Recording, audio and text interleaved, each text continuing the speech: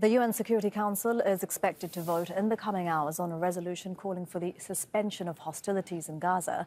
The vote has already been delayed twice this week as diplomats have been negotiating with the United States on the wording of the resolution. Earlier this month, Washington vetoed a resolution calling for a ceasefire. The latest draft calls on the parties of the conflict in Gaza to comply with their obligations under international law regarding the protection of civilians.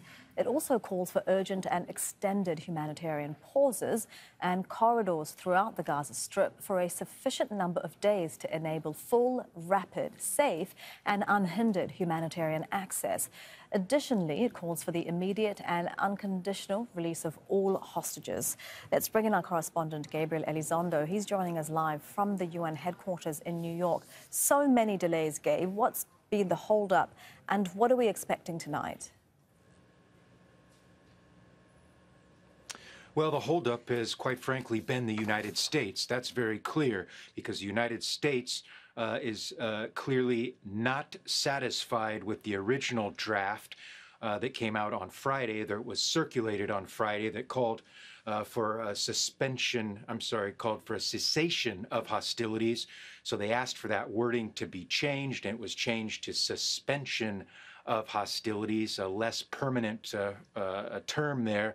And it's been the United States that we think has been continuing to ask for changes and modifications behind the scenes, in closed doors. But at some point, the other members of the Security Council, primarily the United Arab Emirates, which is drafted and essentially sponsoring this resolution, has to either agree to continue delays or not. And so we believe now that there will be a vote within the next hour or two in the Security Council.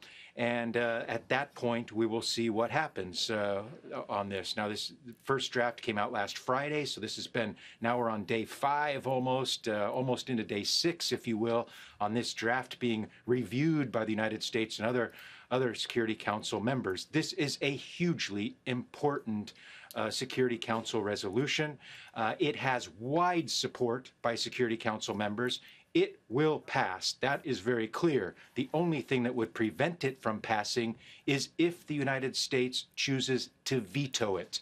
And we are being told between two sources, diplomatic sources, that have been speaking to Al Jazeera, have said that they are hearing that the U.S. has not taken off the table the option to veto.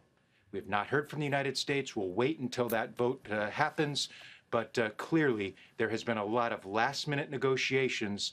But according to two diplomatic sources that have told Al Jazeera that they are hearing that the United States has not taken off the table the option for a potential veto.